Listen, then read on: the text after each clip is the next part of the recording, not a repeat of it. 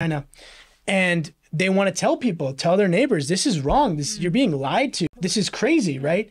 So they don't have any way to do that in Chinese society. The second you go out, people are going to Tiananmen Square and holding a banner, you're thrown into jail and you may never be seen again. So you really have no way to influence. So the way that, even to this day in China, people get the word out is they might post something on a wall, they might spray paint a wall, they might drop flyers at a door, they're printing stuff out on home computers and dropping it door to door like leaflets, or flying balloons in the air that, have messages. It's very, very grassroots, very, oppressive environment that they live in. And so this obviously doesn't have an effect on a large group of people because it's very hard, right, to pass out millions of flyers, for instance, without getting caught and thrown in jail. And so in 2002, it was so dire and people were losing their life and people were being lied to that Liu Chenjing and 5 other core people decided they wanted to get the message out that self-immolation was a lie and that Falun Gong was good and it was being practiced all over the world. Like China should be proud. This was this thing that spread from China, was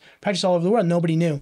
And they made a program, an hour-long program that could kind of clarify the facts about what's really happening, the truth about what's really happening.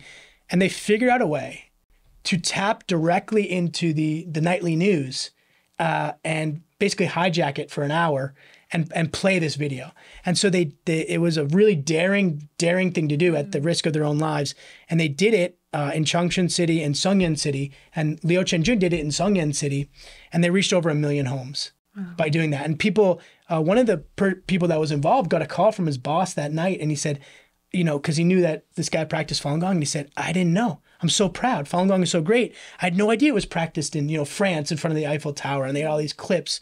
And so it really had a huge impact.